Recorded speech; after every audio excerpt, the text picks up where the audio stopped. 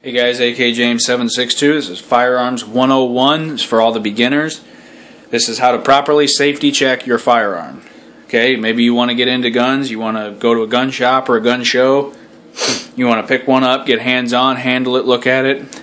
I want to show you how to properly safety check these weapons. I've got a revolver, semi-auto pistol, semi-auto rifle, and a pump shotgun. I'm going to show you how to safety check these. Start with the revolver.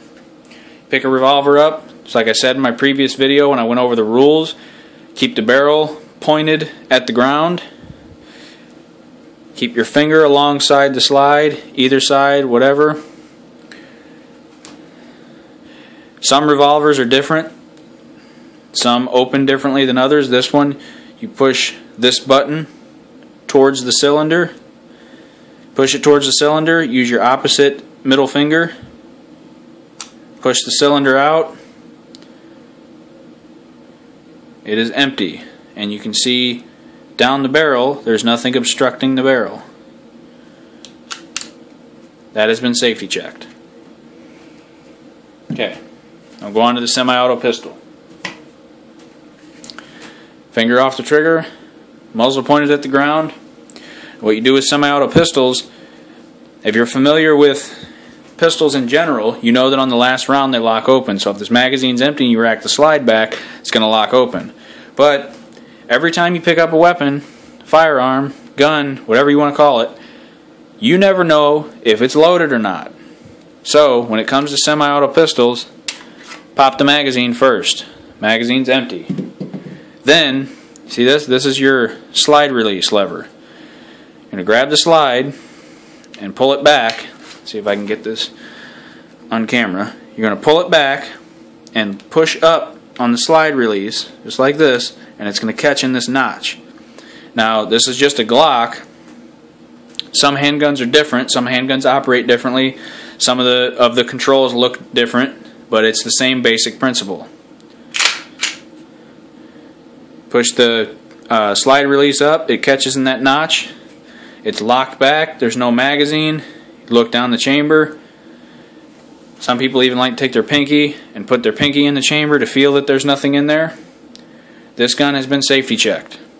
Some people will keep the slide locked back just so they can just look at it and see it's locked back, it's empty.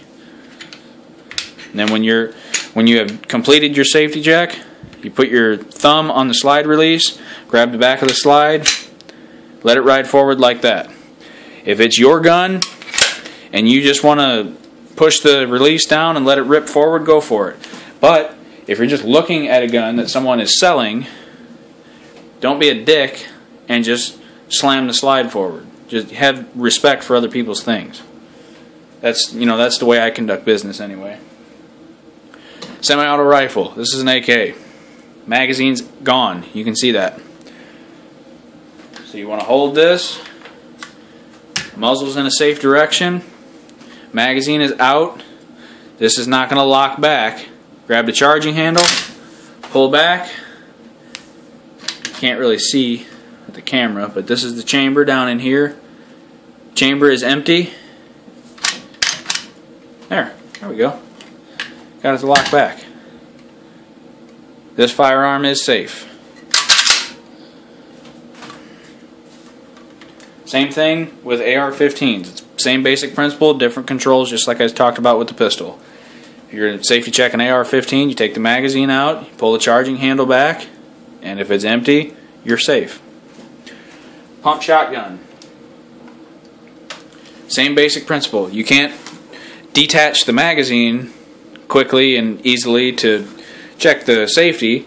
So what you do is you turn it upside down. See that follower? That black follower? That's a black follower, not a brass shell casing. Doesn't look like that. So, now depending on the shotgun, it's going to depend on where the slide release is. This one, however, is behind the trigger group. Hold the slide release in. Pump it back. That is empty. Chamber's empty. That's safe. Very simple. Just like I said in my previous video, if you're at a gun show or gun shop, This will help you to not look like a complete beginner. When you pick up a firearm, keep your finger out of the trigger guard and keep that muzzle pointed at the ground and away from people. If there's someone at a gun show selling guns on their table, or if you go to a gun shop and you're dealing with a salesperson, you pick that handgun up and you do this, or you're pointing it at them or whatever, first thing they're going to think of, oh, this guy doesn't know what the hell he's doing. Or this girl, yeah, typical female, doesn't know how to handle a gun. Nobody ever wants to hear that shit. I'm just trying to help you guys out to not look like beginners and not have someone assume something about you that may not be true. So, you know, like I said to one of my viewers, I said, you know, take my advice with a grain of salt. I don't know everything there is to know. I don't claim to be an expert. If you feel that my advice is insufficient, please go get a second opinion.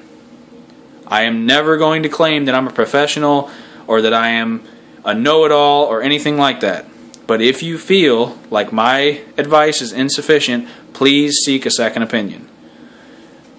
Anything that I put in my video is from my experience or from my research, or me getting hands-on with a product, or me, you know, talking with people, dealing with people. So, you know, take it for what it is. Take it for what it's worth. Anyway, you know, I hope you guys take this video and apply it, and I hope it helps you guys out. So thanks for watching. Have a nice night.